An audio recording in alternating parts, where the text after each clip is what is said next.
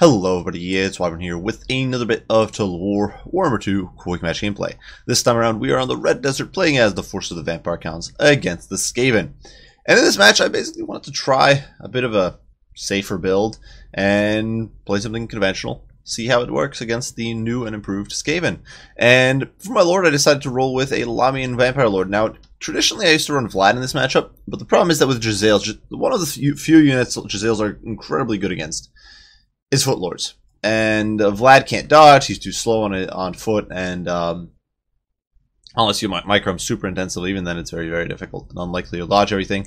And he's not that flexible, so I figured let's try Lamian Vampire Lord. And on her, we have brought a decent selection of spells. We got Enfeebling Foe to help that front line fight swing in our favor if my opponent went a little more melee heavy. We do have Raise Dead, of course, to disrupt backlines and Invocation of Neck for the heals. She also does have Seduction, which is a great AoE slow and melee attack debuff, which can help in that front line, and Lightning Reflexes, which makes her a little tankier and more mobile, which is really nifty. Finally, I actually did bring the Scepter of Stability, which I mostly want to bring because I was bringing Hexwraiths, and these are a very potent unit in this matchup.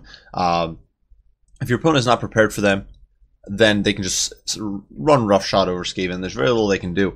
Even if your opponent does bring some magic tools, as long as you're able to shut them down quickly, because very few of those tools are melee-based, you can definitely get away with quite a bit with Hexwraiths. Obviously, be aware of Plague Monks and Bears. Besides that, they're very powerful. For my front line here, it's 2 units of Graveguard. One of them is the Sternsmen, because Sternsmen are amazing, really good in this match. On the flanks, we do have 2 spears on one end, 1 spear on the other, as well as the Tithe. Not entirely sure at the moment if Tithe is more valuable than 2 units of zombies, since that is how the cost is distributed. But I figured why not? Let's just bring Tithe. Finally, we do have 2 units of Blood Knights. This one in case my opponent did go with some heavy doses of large, like Rat Ogres and Hellpit Abominations especially. Blood Knights will deal with them much more effectively than Hexwraiths will. And that's the other units we've got. We've got some Chillgeists, we've got some normal Hexwraiths, and finally in the very back corner over here, because I expected my opponent to sort of camp up in the back, I did bring the Regiment of Renown, Feasters in the Dusk. Now for my opponent, he did decide to go with a very wide and very aggressive build, perhaps because of this map. Red Desert, of course, it has this big hill, so it's very difficult to play defensive unless you want to camp all the way in the back. And my opponent, I guess, didn't want to do that. Understandable. I'm personally not a fan of that either. And he decided to roll with Ikit Claw here. Very aggressive on a Doomflare. Ikit has not brought the hugest amount of spells. He's got Crack Skull. He's got Warp Lightning. Of course, he is on Doomflare, so he's got the best defense ability. Brass Orb, as well as Storm Demon. So Storm Demon's a pretty nasty little spell. Basically an Amber Spear. Does a lot of damage. Behind him, there is an Assassin who is providing a few buffs to the nearby troops as well as to himself. He's got Assassin's Trophy, Skaven Brew, Rival Hide, Talisman, as well as Slippery. So very potent combatant. Definitely, potentially, if I don't play it cautiously, he can threaten my Lamian Lord. A front line composed entirely of Skaven slaves just to soak up the charge. They are backed by multiple units of Plague Monks. Now, Plague Monks are pretty strong in this match, but one of the problems with them is that they don't do well against armor, so you need to bring Armor Sundering, and I think that's a bit of a mistake here with this build, with my opponent's choice of Ikit, but not bringing Plague Caster to cast the Wither on my troops. But despite that, Plague Monks will definitely roll over Skeleton Spears and that sort of thing. There's also a few Clan Rats in the mix, the Regiment of Renown Council Guard, who are of course unbreakable. And we do also have 2 units of Doomflares, one of them the Regiment of Renown that applies Armor Sundering, and Fear, which is useless here, but I guess it makes them immune to Fear as well. And then a normal unit of Doomflares chevron up a good bit. Finally, there is the Natty Bubo's Sharpshooters, all the way on the flank, looking to get a bit of a surround. And I think this is not really what you want to be doing against Vampire Counts. Vampire Counts will typically bring a lot of mobile units, and they're going to be looking to crump you good. And even if they've committed most of their mobile units to the fight, there's, in my opinion, a very good chance that Vampire Counts will come back with a vengeance and crush you. So we'll definitely see how they do. Now immediately there's a Warp Lightning going down. My Blood Knights here just charging through, because I saw my opponent had no anti-large here, so I'm like, yeah, let's get these guys. Let's get them. Let's get these Doomflares. And so in come the Hexwraiths. The Chillgeists just diving in. Blood Knights coming in from the flank. Now sure, these guys get their armor buff. Literally irrelevant against Chillgeists. And Terror kicks in, and the Doomflares are already off the field. So brutal stuff immediately. We've got this pincer going. And the Hexwraiths, of course, incredibly mobile troops. And they don't, I believe, get afflicted by terrain. So I think they have Strider just based. It's built into the ethereal trait. And so they are just coming in with a vengeance. They are rolling in very, very quickly, closing the gap through the woods. Already my opponent's lost a Doomflare there, and we're simply running them down into the dirt. Elsewhere, Feasters in the Dusk still trying to close the distance. It's just a little bit inconvenient how far away they were. And in the pit fight, well, Ikit tried to push through, but immediately gets caught, hit with an enfeebling foe, and the Blood Knights are going to pound down on him. And definitely teaching him a lesson. Though, unfortunately, they're not able to quite stay in there. We did lose a few Blood Knights, but it's okay. In the pits, in the meantime, the Tithe as well as the Skeleton Spear is doing pretty horrible. But in the front line, the Stearnsmen and the Death Ball of Graveguard and the Lamian Lord are just plowing through, crushing everything, and not giving a damn. Over here, the Plague Monks have gotten shattered by the combined force of Blood Knights, Hexwraiths, as well as the Spears, and this is just brutal stuff. With these cycle charges and the ability to isolate my opponent's troops here very, very quickly, makes it very difficult to hold this line together. And these Plague Monks are going to be routed here, removed from play, and immediately we're on to the next pocket. Now, certainly my opponent is winning this flank, but the problem is this is about, like, 600 gold worth of troops, not even quite that, but 550, I think, value of troops that I'm losing. My opponent's already lost an entire unit of Plague Monks. He's lost an entire unit of Doom Flayers. He's losing Plague Monks, and he's going to be losing all these Skaven slaves who routed, and I won't be able to get back into the fight. And that's a huge loss for very, very little trade-off. Now, the Blood Knights here are just plowing through very, very aggressively. You can see the Chillgeist in the pits there, slaying out with Ikit. The Lamian Lord just doesn't give a damn. She's in there providing her support. Now, there's the Council Guard here, who's going to be able to do an issue. They're unbreakable, makes them pretty potent. They're obviously not going to rout. You can see the Giselles, they're setting up and opening fire on the Tithe, which is just bad, because the Tithe is irrelevant. Now, they do start shifting their fire over here to the Hexwraiths, but of course, having big, bright purple tracers means that I immediately see them, and shortly we're going to see the Hexwraiths swing around to go put these guys in the dust. In the meantime, here in the pits, you can see Brass Orbs goes down, doing some damage to the Chillgeist.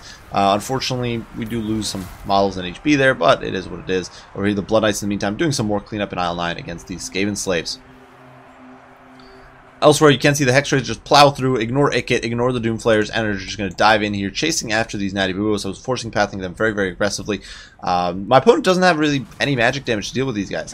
And it's much like my somewhat recent game against Indie Pride, where I just didn't bring magic damage to really deal with them, and, well, this is what happens. Hexwraiths get in on the Natty Boobos, and the Natty Boobos are going to get demolished because they just cannot stand up against these scything wraiths, and they're in a pretty bad time. Elsewhere in the meantime, well, the pit fight is still going. We managed to rat off this whole pocket, and quite frankly, it's probably a bit of a misplay. I simply allow almost all of my mobile units to run away this way, pursuing Skaven slaves. Really, I should have been cycle charging them back in here and helping contribute to finishing off this pocket. But my opponent here, desperately trying to perhaps rally his troops, is actually pushing through with the Dwarf Thing of Menace as well as Ikit, and it's just not going to happen. Ikit actually pushes out here and gets isolated, so definitely a bit of a misplay there. He gets caught, Blood Knights are in there, they're going to take him to Pound Town. At this point, it's basically GG. Ikit's not going to be able to last very long. Actually hit him with an enfeebling foe. Bit of unnecessary overkill, probably. Of course, Chillgeists prevent you from moving too quick because they do have that chilling aura. Reduces speed down to 55. In the pits, yeah, the Council Guard is still there, but we have a very healthy unit of Stearnsmen around to kick in. We do still have multiple units of Spears in various shapes of intactness, Graveguard, Chillgeists, and of course another unit of Hexwraiths coming back. I did forget to mention, the Feasters in Dusk engaged on a unit of Plague Monks here, and this fight was actually going badly for him. Probably not the way you want Feasters in the Dusk engaged. They're a decent unit for 700 gold, but obviously not meant to crush an anti-infantry specialist, so probably want to use them on shooting, but obviously I didn't see my opponents shooting until it was too late. Council Guard in the meantime here being hit by seduction, so they're just being seduced by that hot and beautiful vampiress, and my opponent is forced to GG out of this stage. And that was that.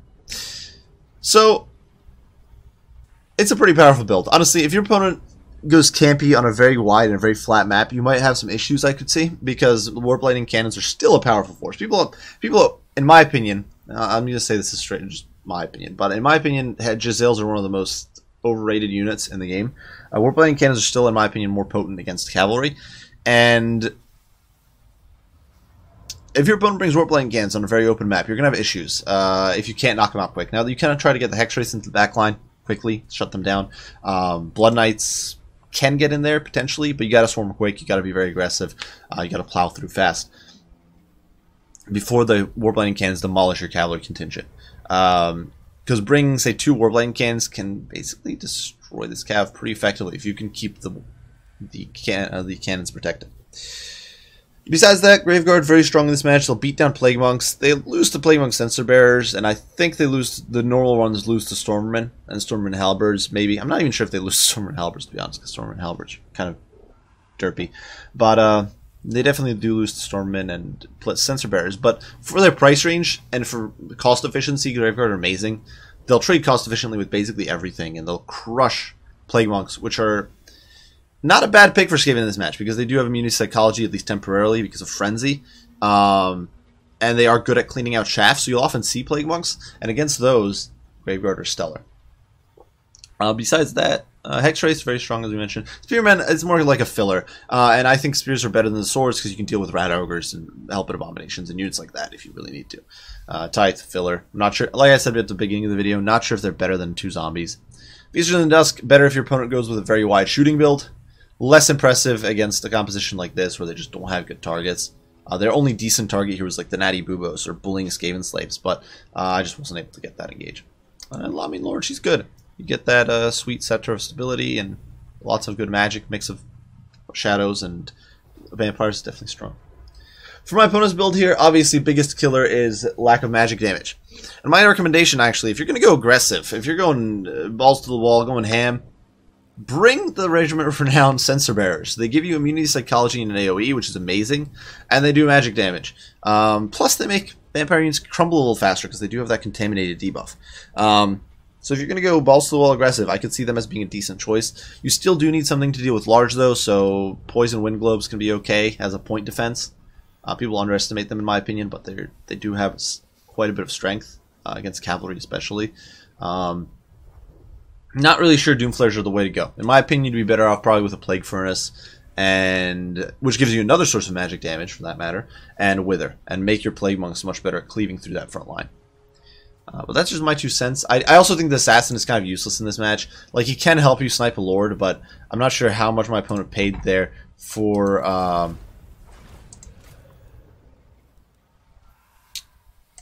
the Assassin. We can actually check right now. Hop into the customs. Like a 920 gold assassin, like, and he got 26 kills, most of which were probably against Chaff, because he never pressured my caster with him, or my lord with him. So that's just rough. It's a very, yeah, it's just not worth it in my opinion. Vampire counts are not, like, Rival High Talisman's kind of wasted against vampire counts since they don't have high melee attack to begin with. They're probably going to be trying to beat you with fear, terror, cycle charging, damage over time effects, that sort of thing. Skaven Brew, it's nice, but it's only 1 use. He himself is not a great combatant. It's 920 gold that you could take and put towards a Blightscab Plague back. If my opponent had cut, I don't know, like a Clan Rat and a Skaven Slave or something, he would have been able to do Blightscab's Plague. Yeah, you could cut like a unit of Skaven Slaves and this, and you'd get a Blightscab's Plague back, which would, in my opinion, do far more, give you far more value than what these 3 units will generate in that match. Keep in mind, Skaven Slaves and Clan Rats, they're much more valuable if you've got a backline to defend. But if you've got no backline to defend, they'll just filler. And you don't really need that much filler against counts, because what are you going to do? Just break up a charge from Graveguard who has no charge bonus to begin with? Break up a charge from Cav, I guess. But, in my opinion, better off bringing like Spears or something for that. Regardless, well played to my opponent. It was a fun, quick little blitz of a match. Hope you guys enjoyed. Hope you found it entertaining and fun. If you did, be sure to leave a like, subscribe, and share. If you have any comments, criticism, questions, don't hesitate to post them. I will do my best to respond as soon as I can. I do thank you all for watching, and I will see you all in the next one. Bye for now.